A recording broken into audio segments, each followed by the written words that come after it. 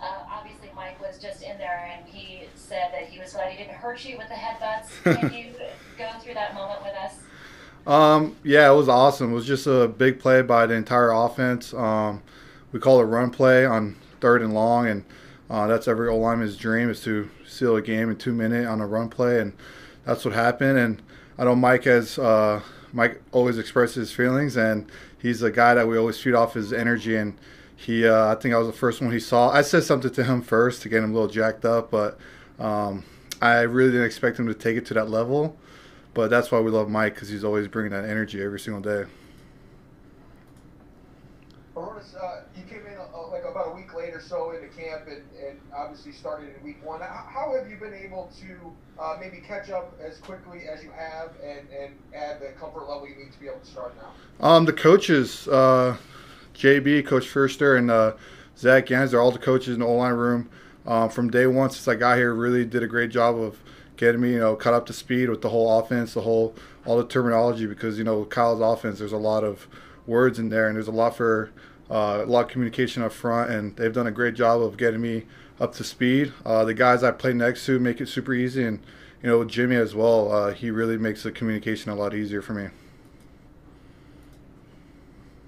Is this offense similar to any that you've been in the past in terms of, how much movement is required at the center? We see Ben making blocks 10, 15, 20 yards downfield, and does that sort of suit your skills as well, just getting out in space and getting downfield?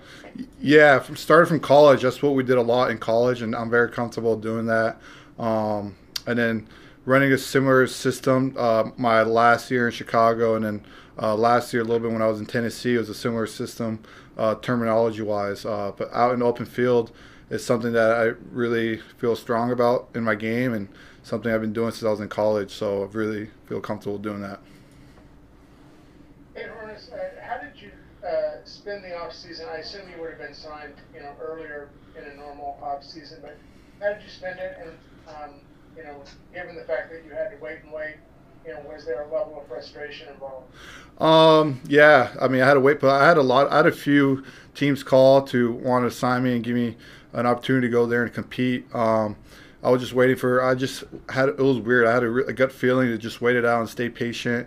I've wanted to come here for a long time, just off of Kyle's offense, because when I was in Chicago, we were trying to do similar things to what Kyle did, and I really enjoyed playing that offense, and I liked it a lot, and I really wanted to come here and have it get a chance to compete and make the team. And I was just waiting and waiting, and started praying, and things came up, and was able to get signed here and get rolling. So yeah, I just kept training every single day and working my butt off to just stay ready and in shape.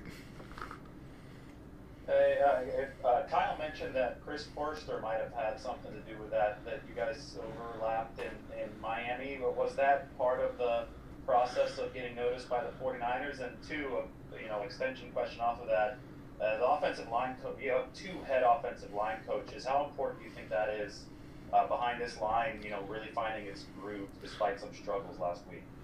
I think Kyle was confused. I was in Miami for a cup of coffee for about 2 to 3 weeks, but it was Jeremiah Washburn, and Jeremiah Washburn was his assistant in Miami. And then the next year, he came to Chicago, and I had Jeremiah Washburn for 1 full year, and we did all of Coach Furster's terminology, all his technique and everything. So that's why he probably got mixed up a little bit. But having those two coaches in there have been the biggest blessing for me in my career, getting me ready for this opportunity.